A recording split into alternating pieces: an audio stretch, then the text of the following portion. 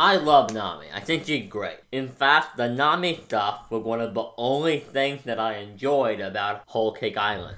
I loved how we really got to see her in combat, actually, quite a bit in Whole Cake Island. Something we haven't really seen out of Nami and Robin in a long time. We've seen them fight like foot soldiers and stuff, but Nami took part in serious battles in Whole Cake. Hell, she even teamed up with Luffy to fight Cracker.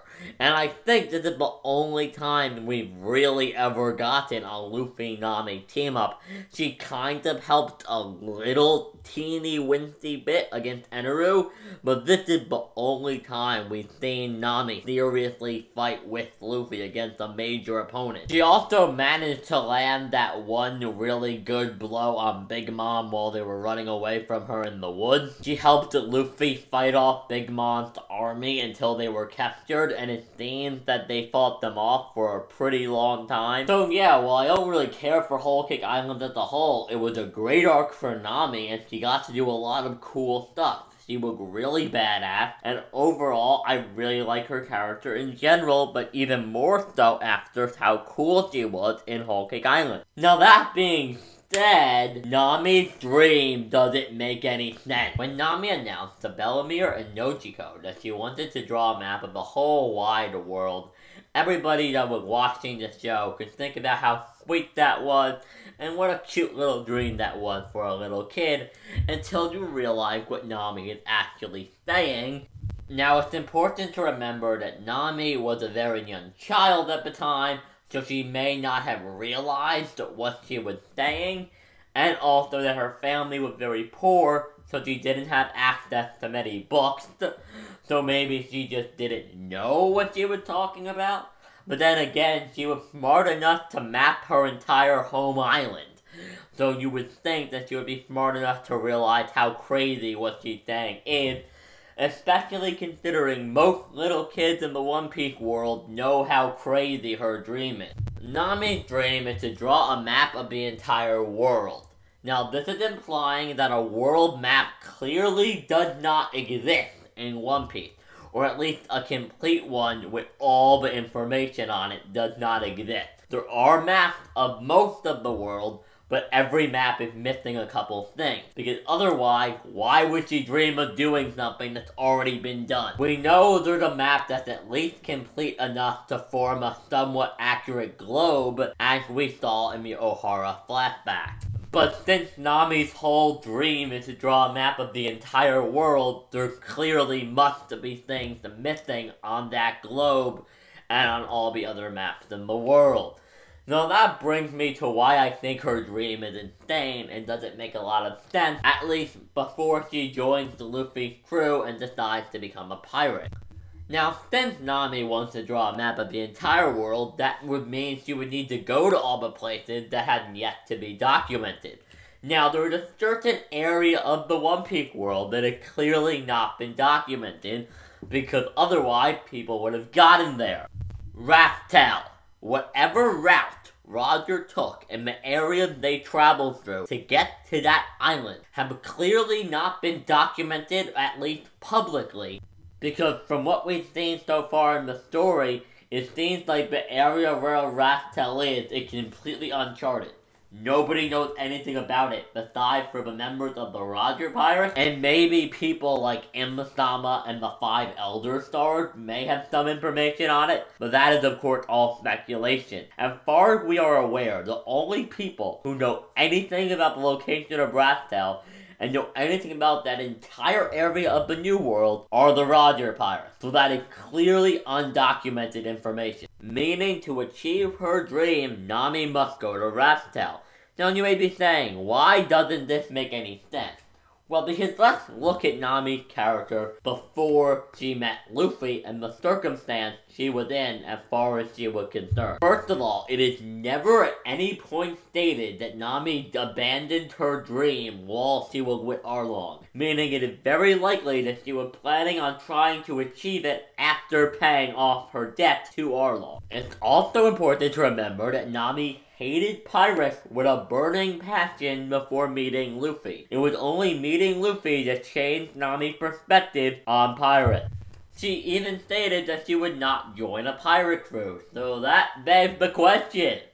How is Nami planning on getting to Raftel?